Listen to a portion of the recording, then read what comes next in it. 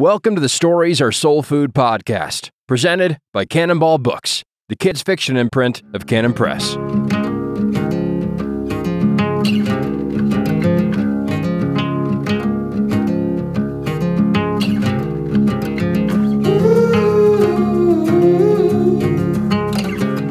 Time for another pleasant half hour with stories and We're soul back. food. We're back.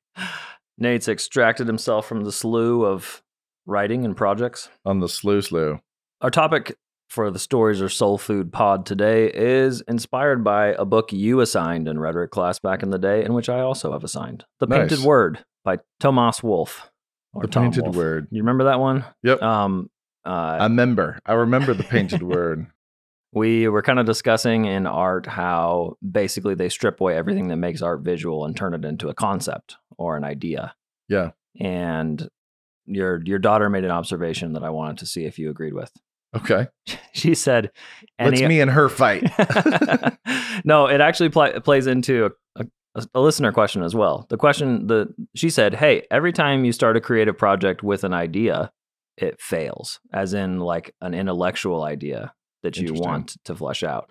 And then she might have not have said it quite so strongly, but she said, it seems like if you want to head into a book with an idea that you're going to capture post-millennialism, or for you with your work, you want to capture the magic of everyday America, that is not what makes a good book. And heading into it with the idea, the desire to do that is not so much the way to a successful story.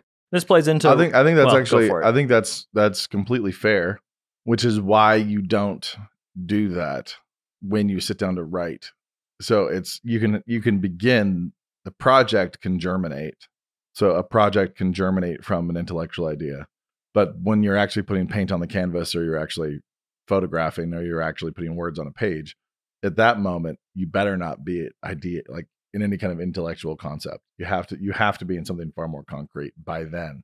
So okay, gotcha. I want to make kids in America realize that the entire world is magic. I want to bring classic fairy tale structure to middle America in 100 covers. That doesn't, you better not start writing with that in mind, right? Yeah, you can't start writing there. I have to start writing when I've got my character infleshed with his particular brokenness and his particular setting. When my location is a character, when my location has the strength and characteristics of something truly compelling and concrete, and when I have figured out the journey and the arc and everything else. So those kinds of intellectual things are layers of typology and things that you're going to weave in that are going to be revealed there. But I think she is in fact correct that if you do function creatively in an idea-driven way, I think you're going to break down.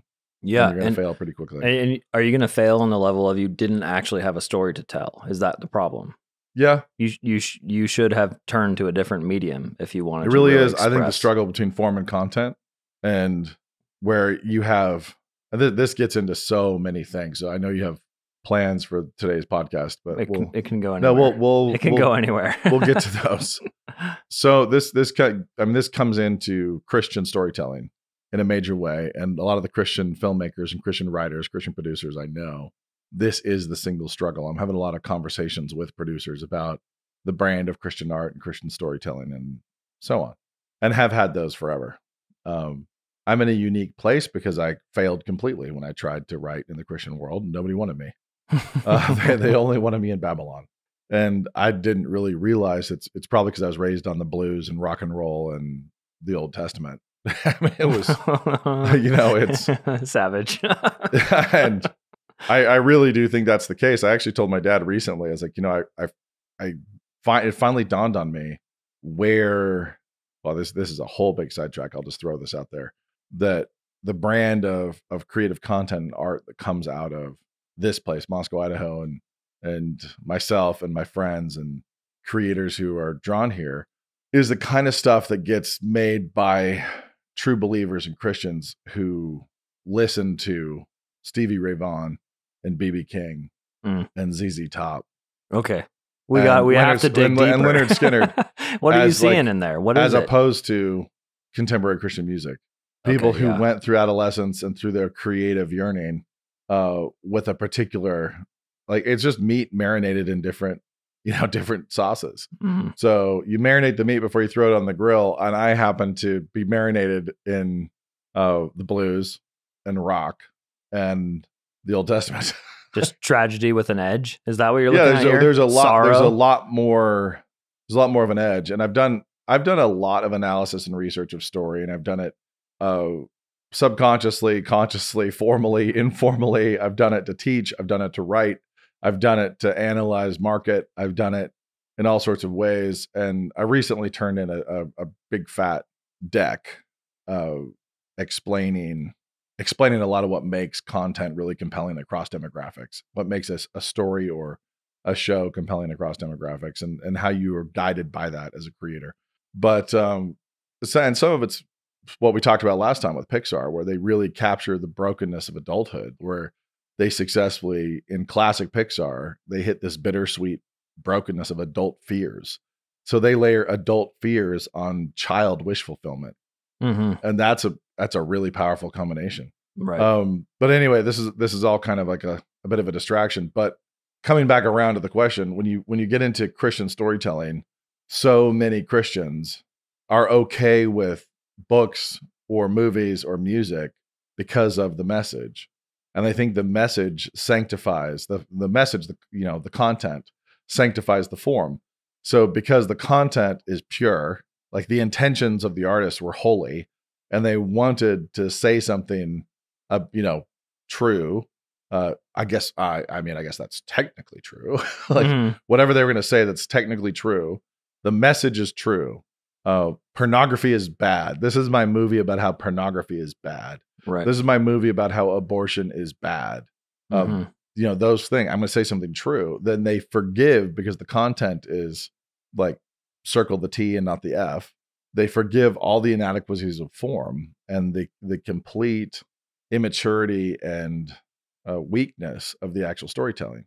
And then on the flip side, my more successful industry friends, and I have a lot of them who are believers, are far more forgiving of really filthy content than I think they should be, because the form is so sophisticated and excellent. And so if we jump all the way back, I don't remember what number it was, but that podcast we did on how to watch movies, and we talk about the balance between technical and objective and response value. I have plenty of friends, plenty of believers who will admire a film or love a show because there is sophistication of form, excellence in form, even though there's filth of content.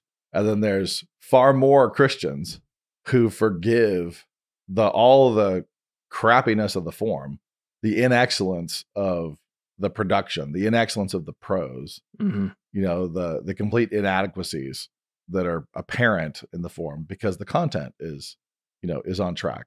And I think that what you started with, the question you started with about, like, if you have an intellectual purpose, if you set out with an intellectual purpose, that's something that we see in left-wing propagandists and evangelicals. Like we see people inside the Christian market do that, and we see people in the hard leftist, circles do that.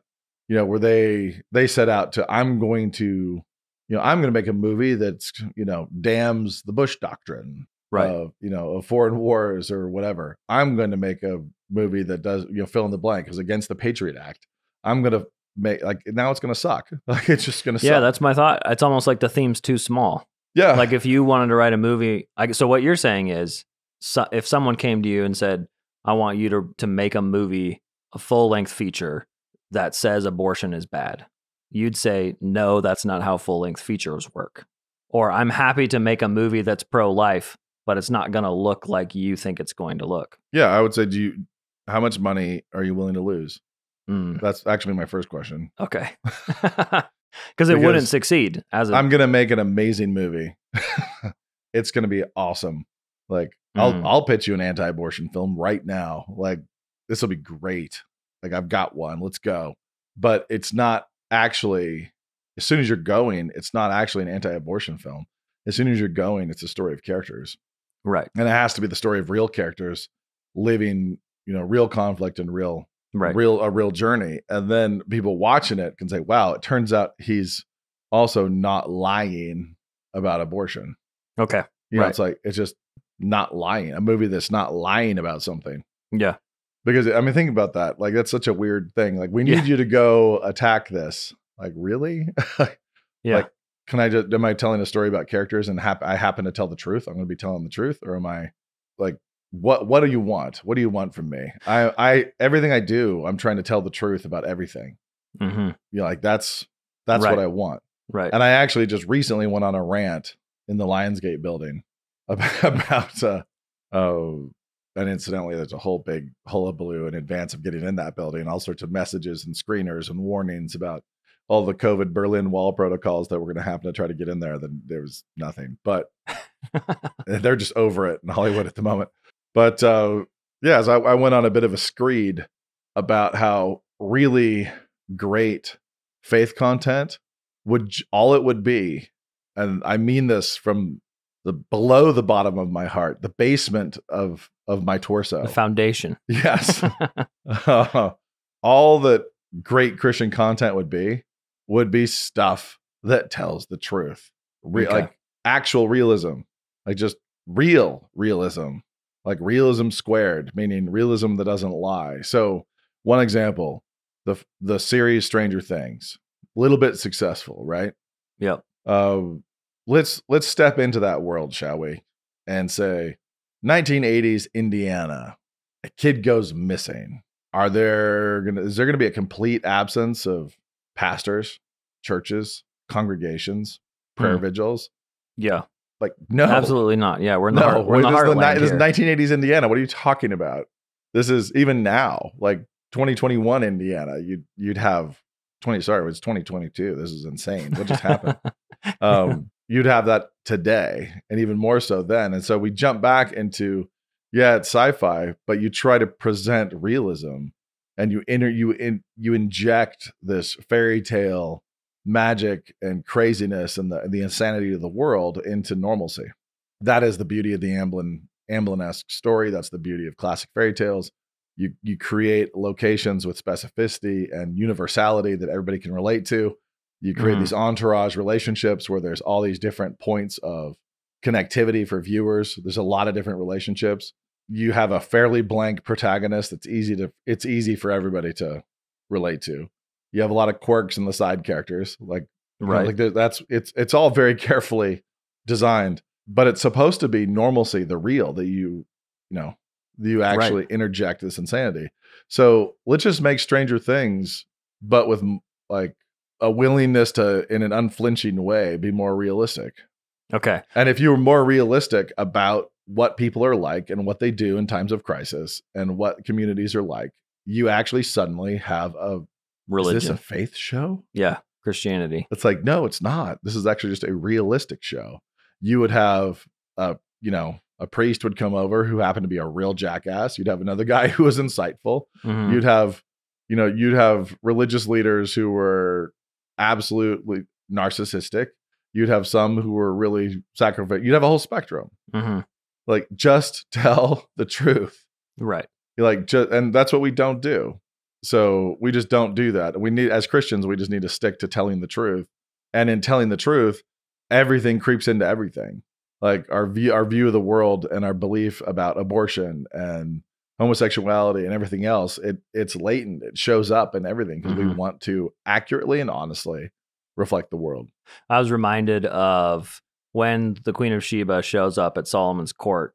She is convinced by the culture of his court. It's like food. Yeah. It's the food. It's how his servants are dressed. It's the architecture. It's his wisdom, of course. Yeah. But we tend to think like, oh, well, we don't think of apologetics in those terms. Yeah. So especially if we're thinking about story and art, if somebody's like sets out the message first, great. Okay. Now they need to set that aside. Okay. And it's going to be over there while you figure out incarnate characters. Yeah. Something real. You're not telling the truth.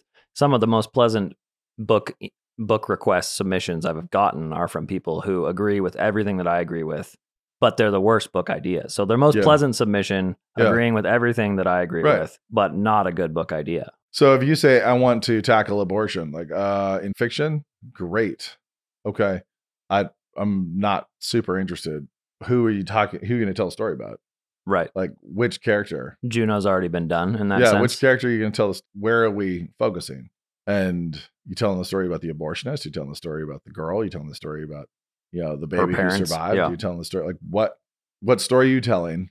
There's going to be abortion in here in the story. That's fine, whatever. But I don't care. You can't the make topic. me care. The topic. I'm a human being. I sympathize and connect with narrative the way God intended me to, not via enlightenment suitcase handles. So like I am an incarnate, enfleshed person, and I'm going to relate to characters and track with characters and understand story via my senses and imagination the way God wanted me to. Because that's how he tells me stories. So I walk around all day and he gives me inputs through my senses, and I use my imagination to construct images in my brain, and that's how I function. Mm-hmm.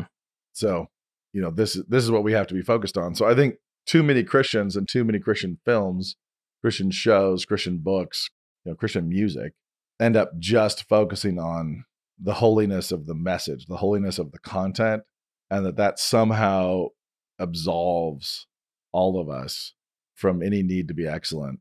Yeah. No one would say that. I mean, I can't tell you how many times I've had people say, Christian novelists or Christian, even, musicians too, but filmmakers, novelists, and so on, who will say, it's going to be, I'm a believer, so I'm going to do this story, but it's, but not cheesy. Like, I'm going to do this, but not. I'm going to do this, but not cheesy. It's like, that's also a terrible way to go about something. Okay, so because then they have this, they're reacting away from what is a bad idea and hoping that it's good. Is that why that's a terrible idea? A, they're revealing their insecurities, and they're actually probably going to do something really super cheesy. But B, you shouldn't care if it's cheesy. Like you care if it's real. You care if it's compelling. Okay, gotcha. Yeah, it's like so you're meaning if someone reacts away, say from the film about pornography and marriage is bad. Yeah. And they're saying, I'm going to do that, but not cheesy. It's going to be like Fireproof, but not cheesy. Right. Okay. That doesn't mean anything, actually. Yeah. What do you mean? I'm trying to interpret that. Does that mean you're going to do it with nudity? Does that mean you're going to do it with an edge? What it means is you're embarrassed of Fireproof for some reason. And so you're trying to cover what it tells me is that you have an inadequacy as a human, and you're susceptible to cool shaming from the world. Like I want to make a movie. You better define cool shame for all of us here. I want to make a movie my mom can watch, but I want to be a hip kid in Hollywood. I mean, there you go. That's kind of it. Cool shaming is the lever that everybody uses to get everybody else to behave when they're like afraid of being a dork, afraid of being unhip, and weaponizing the fear of unhipness, weaponizing that against creators, so that they can all be made to behave. And they become cowards. This is, incidentally, as a side note, why we should make all aspiring Christian filmmakers go naked for 3 years and only eat locusts and honey. It's the Old Testament school. So if we just said, okay, here's shame. my Christian film school. My Christian film school is you got to become grotesquely uncool. Right, grotesquely uncool and willing to be offensive to everyone. Like everybody. Yeah. You cannot be somebody who's super palatable to the 35-year-old housewives of Nashville. You have to be offensive to everyone to be a real prophet and truth teller. Mm-hmm. And willing to just burn it down. I mean, just a willingness to roll like a minor prophet. I mean, I think that's how it's got to be. Yeah, I was Jeremiah, spending time in the pillory. That's not the cool place to be, out in front of town. You're not looking like the hero. Yeah. It's like, just hang out somewhere super public and cook all your food over poo and right. Without clothes. Yeah, without any clothing. Yeah. 3 years of nudity will make you slightly immune to the opinions of others. So when exactly. So you say, oh, I don't care if I'm cheesy unless I'm cheesy on accident. Right? No, what I'm saying is, yes, that's a good way to put it. Why would cheese be off limits? Yeah. I mean, it's a whole food group. Yeah, it's a whole food group. Let's just put it this way. God tells some pretty cheesy stories. Yeah. Where it works out well. Yeah, I mean, nice I plugged happen. American Underdog on this podcast. Right. I really like that movie a lot. And I like that movie a lot because, and John, the director, would say there's plenty of places he could improve it. And because we're all human, of course there are. But the story that was lived, the story that was actually lived, the story that was actually told by God through that guy's life was pretty cheesy. Yeah. But it's it also too was, nice. but it was also intense, intensely bleak. And the moments of uplift were earned with some dark times. So that's like why is cheese a no-fly zone for Christian storytellers? Right. It shouldn't be. Sucking should be a no-fly zone. Mm-hmm. We don't want to be bad. We don't want to be idiots. We want to imitate God's tastes. So we want to love what he loves and hate what he hates, and so on. I'm wondering, you mentioned musicians, and I'm wondering if your father's preaching through the Psalms. Yep. And he says, hey, compare a contemporary CCM song, which says you are holy over and over, with the typical Psalm, which actually tells what happened to the Israelites. Yeah. It's very concrete, very precise, narratival. Right. Yeah. As opposed to what we tend to think. We tend to think the systematic language is better. Yep. But that's not. Because we're dumb, Brian. Yeah. I don't know if you've noticed that. Seems like God seemed to think a little systematic language is great, but a whole lot of story is way more important. Yep. Absolutely. And so you have, one of the first great songs of Scripture is all about drowning Egyptians. Yeah. So, I mean, it's a pretty concrete little tune there. Yep. And then you move on and you have things that repeat like that. It's like there's a reason why we can locate different Psalms to different parts of David's life. Mm-hmm. Like we can actually be like, oh, this was after this bad guy murdered this entire town of priests. Like go through and be like, oh, this is okay. Yeah, I see this. I see the other thing. But we do have, as believers, we have, and actually forget believers, as post-Enlightenment abstractionists, we tend to pursue the idea first, and it really is terrible. Yeah. So, and again, it doesn't matter if a novel occurs to you because you think, I want to come up with something that hits on the following themes. Right. Like that's fine. But then you got to actually roll up your sleeves and get into something real. Okay, so that's where our question, Ryan asks, how do you write characters / plots that aren't simply bullet points to the point you're trying to make? Right. Similarly, when you create a story, do you have a grand point in mind that you inflesh with characters and plot? And he says that's what C.S. Lewis is doing. Or do you have a character, sketch, or place or scene you want to give a world to? I don't think that's what Lewis is doing. Yeah. So read that line again. Yeah. Similarly, when you create a story, do you have a grand point in mind that you inflesh with characters and plot? Maybe more like C.S. Lewis writes. Yeah, that's not what Lewis did. Yeah, he seems to start with characters. And the thing is, we shouldn't divorce any part of ourselves from what we're doing. And so if you believe that the most beautiful thing is sacrifice, self-sacrifice, and atonement, it's when you're chasing something beautiful, it's going to show up. Right. So you're saying the idea of, him saying, I need to have a lion die for these kids to rescue them is not what Lewis started with. Probably. No. It's but it could have been. But if it was, it would have appeared as an image, as a scene, right? Not as an idea, right? He would have woken up from a dream in which he had seen, children weeping while a lion was sacrificed on a table. It's like then and I've had that kind of thing happen to me before. Then you start chasing like what kind of story would that fit in? You're like, man, what would come before that? What would come? Yeah. What would come after that? And you start building. But what he didn't do is think, hey, we need to write an animal story that matches the life of Jesus. Right. I mean, again, he was not trying to, and he was not trying to write with any kind of theological precision. He was not trying to get any kind of one-to-one allegorical correlation.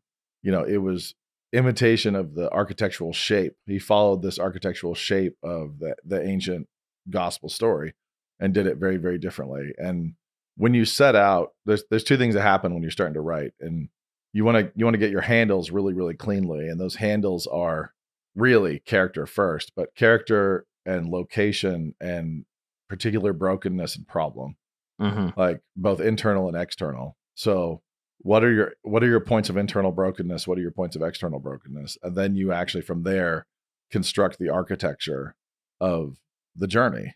Right. So the shape of the journey. And when you're constructing the architecture of the journey, that's actually when you can borrow from the gospel, from mythology, from other ancient places. Lee Pike Ridge, I borrow from Tom Sawyer and Huck Finn. Really, everybody says Tom Sawyer. A little bit of Tom and Huck. And I borrow from Twain. I borrow from the Odyssey, and then of course I have some resurrection themes and so on. So you're grabbing shape and architecture, and then also just references, just allusions. Yeah. And the belief that certain things are satisfying. That certain things actually bring about catharsis for the reader. So you're like, I will have this kind of death and resurrection because death and resurrection is compelling because it's true and God laced it through everything and he loves it. And so I'm going to use it. And it made sense in the story you were writing. And exactly. So what you do is you take your character, you take your location, you establish your brokenness, you establish your external difficulty and conflict, your internal conflict. And then you start, as you write, you start trying to map out the shape. What's the architecture? What's the shape? And it could be as you write your first draft, or it could be as you edit, that you're going to try to find your shape and make sure that your architecture works. And that's where actually there's plenty of opportunity for references, typological references, and so on. Yeah, actually, it's funny you mention allusions right now because that's what Ryan also asked. He noticed some kind of cool stuff in Ashtown that I wanted to see if he's picking up on. If it was real? Yeah. I'll also actually, one additional comment there is that I kind of ribbed some evangeli impulses to just have a simple Sunday school message try to be the beating heart of a story. But more sophisticated believers often find a typological image as like they use that the same way, where it's like, there's a typological architectural echo. Like, see how this is shaped like that. The shape is the same. And so therefore it's holy and good, when actually it still kind of sucks. It's like the fact that it typologically imitates something bigger and more ancient doesn't make it good any more than a little Sunday school message would make it good. None of the things like that, none of the abstractions where you could distill a shape out of it, right? Or a reference out of it, or a Sunday school message out of it. None of those things sanctify the whole. None of those. Are you referencing the TGC article on Encanto? Did you see that one that just came out? One of our listeners was saying, hey, I don't think I've read TGC in forever. So one of our listeners posted it. It's an article basically saying that the character, let's not talk about Bruno, that Bruno is Jesus, basically. And they ran that's a relief. And they ran through a list of, so they concluded with, let's talk about Bruno rather than let's not talk about Bruno. Right. And it's sort of what you're doing. It's saying, even if he is an ostracized character who actually is holding the whole world together, that doesn't mean it's a good story. Like, even if he has a slight connections to Jesus's life. If he imitates the shape. Right. Somebody imitates the shape, that doesn't tell you anything. Yeah. The Antichrist imitates the shape. Oh, wow. So, like, I mean, whatever. Right. And so you have to actually be telling the truth. Yeah. The whole thing has to be speaking truth. Like, you have to be honoring the honorable, damning the damnable, loving the things you should love. And you want to be, as we break it down, you want to be objectively pleasing God with what you've accomplished. You want to be leaving the viewers or the readers better than you found them. Like, you want to be impacting readers and viewers for good. You want to be objectively pleasing God, and you want to be excellent in your work. Right. You want to actually have technical excellence so that you can stand up and hold your head up and say that you're honoring your creator who made you and who made the world with excellence, that you also are pursuing excellence. Right. Anyway. Okay. Quick question. You can tell I can rant about plenty of things. I love it. There's plenty of rantability here. That's good. Okay. So Ashtown, Ryan's pointing out, you've got 1-to-1. Gilgamesh shows up, real life and in Ashtown. That's an easy one. And it's actually the historical Gilgamesh. Most people don't know this, but he did achieve immortality. And he did play in the NFL under multiple different names and is in the Hall of Fame, I think, twice in my story. There you go. Yep. All facts. True facts. Good. Facts. Then second, you've got some hidden ones. So Big Ben Sterling, Long John Silver. Yeah. Right. And then some seem very subtle. He says you've got Diana sleeping at Cyrus's feet in a Ruth-Boaz moment. Oh, look at clever Ryan. Yeah. And so he's wondering, don't give stuff away, man. When do you underline what you're doing to the reader, and when do you drop Easter eggs? That's his question on that. Because it's your imaginative soil of the mind. Yeah. And so in that sense, sometimes it's Easter eggs, and sometimes it's Easter eggs that it's just there because you want the books to yield a harvest for multiple reads. You want people who read it again 10 years later, or they read it further. And I've had people literally tell me that they've read it, 18 times or something, or some absurd number. Because I'm now old enough that people can say, I first read this book when I was a kid. And so over, a decade or however long it's been not been that long. Maybe it is for the first one. Trying to do math in my head right now. Like, we're getting there. Yeah, when was Lee Pike? We're getting close. Lee Pike was 2007. Yeah, Lee Pike was 15 years. Yeah. So with Lee Pike for sure. With Ashtown, I was like, I've had people tell me they're close on, like, must be like their 20th read. Whew, it's a lot of reads. Because they started when they were 12, the day it came out, and they now are reading it to, little siblings or cousins or whatever. Yeah. And they just noticed something. Like, they just noticed something. That's gotta be rewarding too. Yeah, it is. Yeah. So there's some layer to it where you want to just drop texture and depth to it, that if people continue to peel it away, they continue to find pickles in the cellar. There's more stuff down there. Some of that's just for me to enjoy the time I'm spending in that world, but a lot of it is intended to be revealed. And what you want to do is be speaking to the subconscious more than you are trying to riddle something for the reader. I'm not trying to like riddle things. I'm either overt or covert. And when I'm covert, if I'm overt, it's for fun and for laughs and for texture, like Gilgamesh. Right. It's just inserted.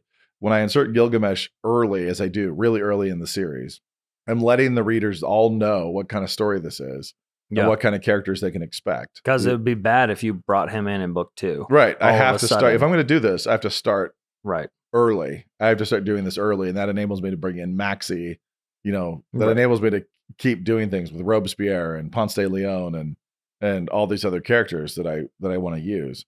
So I have to establish that tone and set the rules of engagement. Like, this is this kind of story. This is this kind of world. What is the universe? And so you do some overt stuff there to establish that on an imaginative level. But then there's also those things that you want to lay down subconscious influence so that people all anticipate a climax or a crescendo that's coming. And when it comes, feel the satisfaction of its arrival. And so some of what you're writing and some of what you're lacing in there is like the water sucking away from the beach. Mm-hmm. Yeah, it feels like, oh, it's getting worse and worse and worse and worse, but it's all coming back. Yeah. And so when you're going in that second half of the book and you're in that, bad guys close in and everything's getting worse and dark nights of the soul all around and people are dying and things are going bad, it's like the waters are just receding, like it's going the wrong direction. But everybody's anticipating this, the wave to come back. They're all anticipating the break. And you want to set it up such that in the wash afterward, not only do you answer questions, like you've hung threads and you answer questions that people have, you also give satisfaction. So it's not a thing of like, oh, I knew these people were going to end up together. It wasn't a riddle. You actually have laid down kind of subconscious references and some conscious ones that make them want it. You're making the reader want particular things. So I'll just give away a secret here. No reader in my entire career has ever told me they really wanted Cyrus to end up with Hillary Drake. Nobody wanted that. If they had, I would have failed. Right.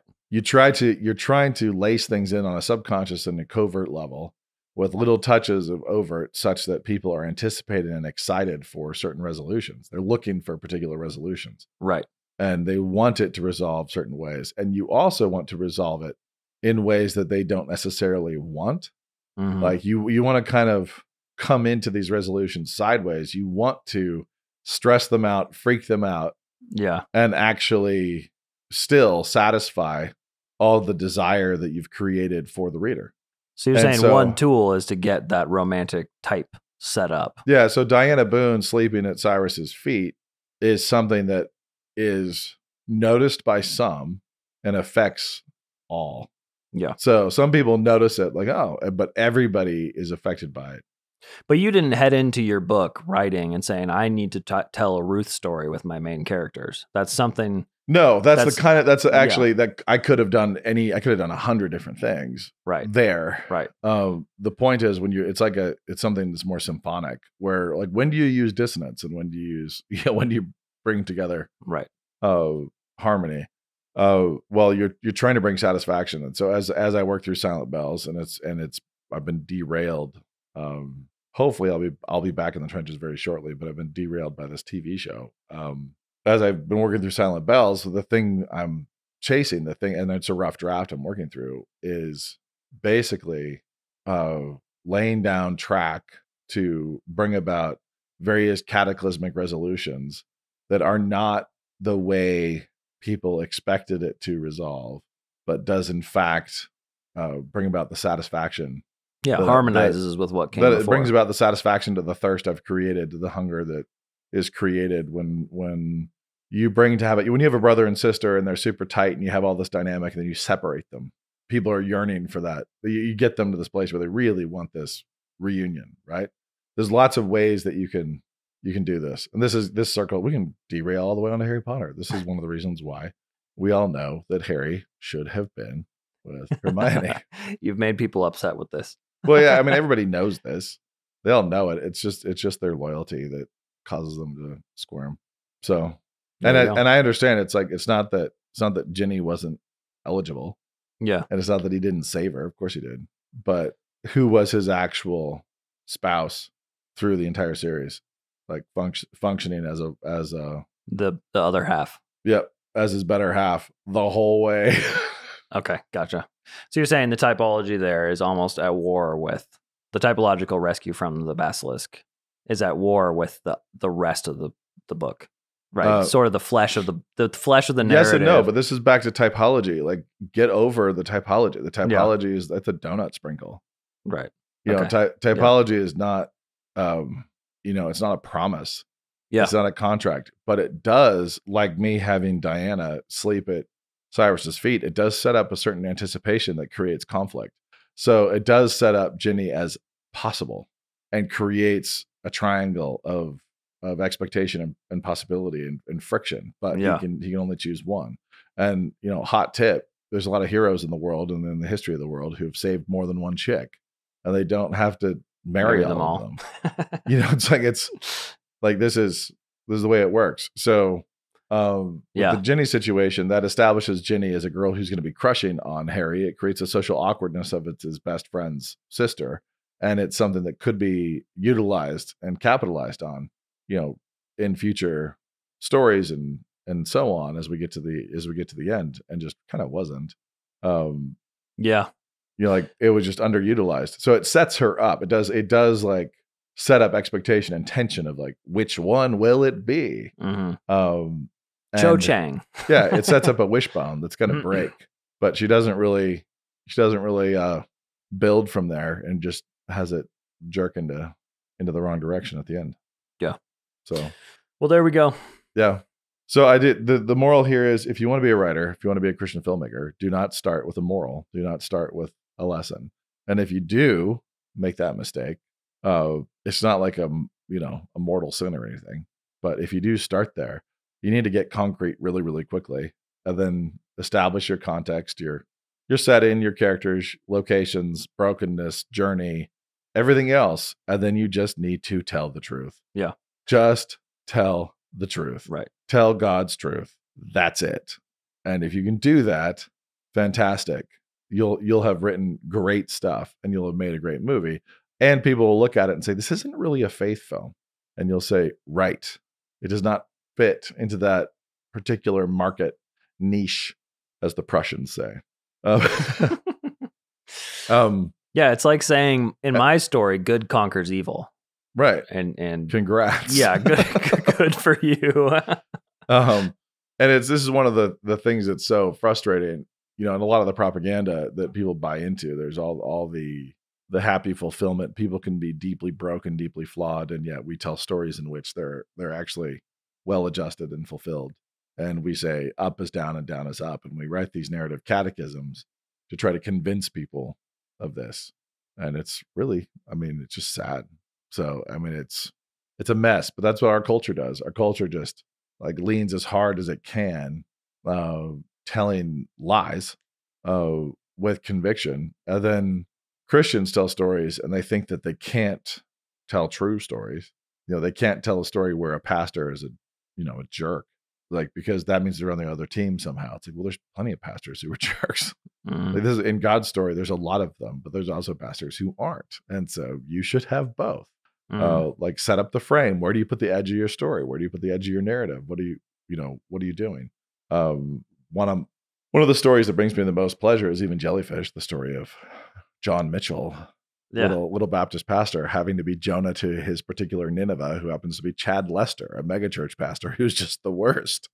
So his Nineveh is a megachurch pastor, and he's just a normal little guy pastor. Like, it's great. It's comic. It's funny. It's comedy. But it's true. Like, there's truth there. Like, there's guys like both of those guys. These characters exist in the world. Totally. And I love watching that play out. Is it a faith story? It's just a true story. Right. So focus on that. Truth. Get into concrete, incarnate narrative and just tell the truth once you're there. Peace.